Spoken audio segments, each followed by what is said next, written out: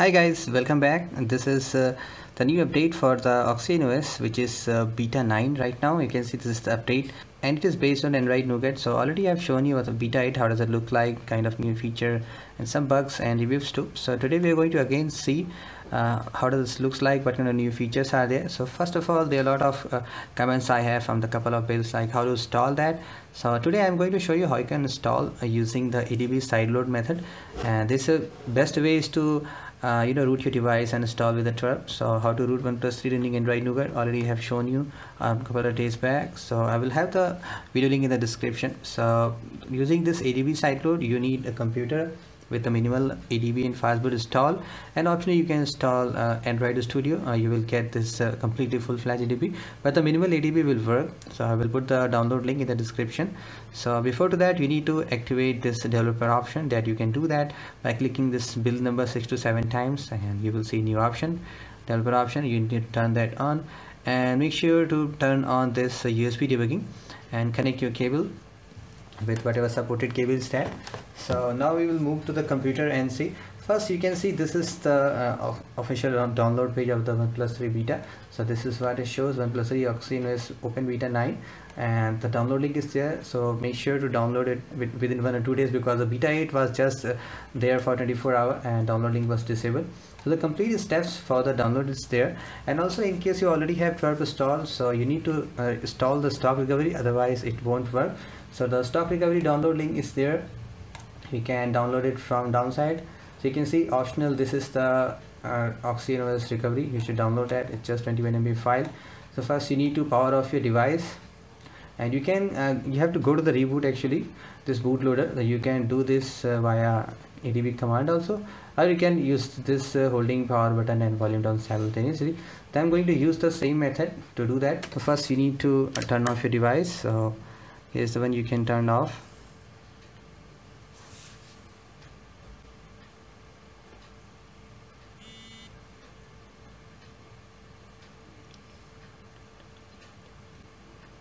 Now you need to press this volume power and the volume key down simultaneously.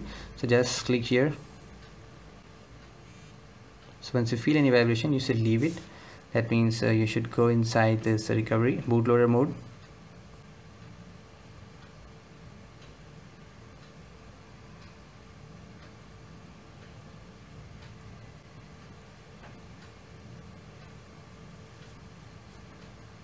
So this is the default of OxygenOS recovery, and you have to select English. Then you need to select this option, install from ADB, right?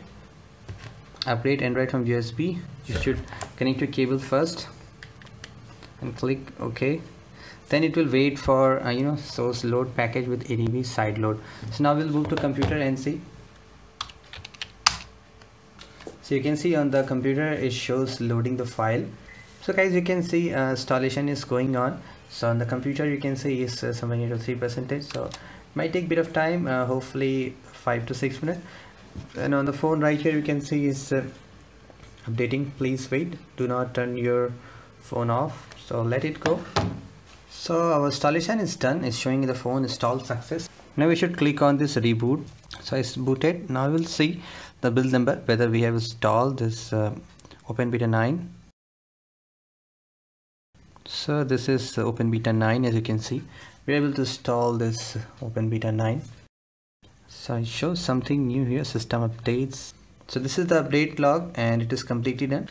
We will now see some of the new features and the changes. So since this is now the beta, so you might not expect any new features like you used to get in the community build prior to that, like 3.5.5 and all the series. So anyway, this is beta 9. So the only features that has came back only, it was the old feature of the long screenshot and nothing else, even though that was very great feature. So this is all the change log you can read on the official OnePlus 3 community app.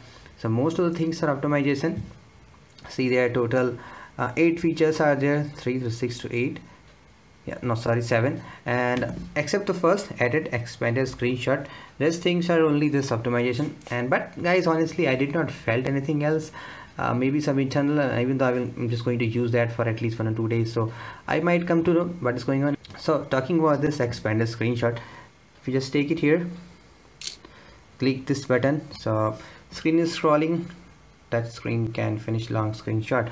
So it will keep on going until it will reach to the end of the page. So if you just stop it here, so this is what you got. You can see a long screenshot and it automatically adjusts itself, so that is also a good feature. The next feature is shelf design automation. So you can see the difference here if you just go to the setting, and if you just try to expand this here, you will see this is the Pixel XL running 7.1. If I just make it to this much here, so this is what was here on the Pixel, you can see, and this is now meshed to the OnePlus 3. But if you just leave it that way, it is going to be much broader way. And the next change is general UI optimization, so which is overall system wide, and DPI automation is you can go to display and can change your things. So if you go inside the display, you will see some kind of night modes are here, yeah, font size and display size. So guys, I did felt it's a bit improved compared to the existing beta 8. So that time when you try to change something, it takes a bit of time here, but as you can see this time it changed immediately. So it looks like it has been optimized. So font size also you can change. Now we'll move to the next. So the next one is battery performance optimization, stability performance optimization. So guys, I did charge my phone 100%, that's why I was waited to make this review, and I did charge completely, and I always do 2 days 2 battery discharge review. So you need to subscribe for me to watch the review after 2 days so that you can update or not. So my phone screen is turned on. I was just playing with here somewhere near to 10 to 15 minutes I guess. So on 10 minutes I just get this 1% battery discharge. So it was charged 31 minutes ago. So looks like battery performance really been improved, because on the 15-minute screen on time I just got 1% battery discharge, and I'm set to auto brightness with at least to 30%, I guess 25. So this is about the battery. And now let's see what changes are left. So last two being stability and performance optimization, general bug fixes, so not a new here. So guys, this is about the changes log. Now we'll see the performance optimization, really how much is the Geek and Antutu benchmark scores change. So there is a bit of surprise here. So if you ask personally with me, do you really believe on these numbers? So these are just for comparison, nothing else. So I don't believe on this number, because what you see there, what you personally use there is totally different. So first you can see this is the 3 scores of the Geek on the open beta, 7 on the left side, then on the center beta 8, right side we have open beta 9. So there is not much performance improvement. It's a bit same, you can see 1724, 1750, 1765, so nothing much difference. So this is about the Geek. Now we will talk about the Antutu. So sorry about the beta 8, actually I lost that image. I was on this beta 8, but due to Pokemon Go, my Android backup was corrupted. And you can see this is the beta 7 is 152, now 154, and the beta 9 is 151. So that's why I said you should not believe on this number. So but come here and take a look on the phone again.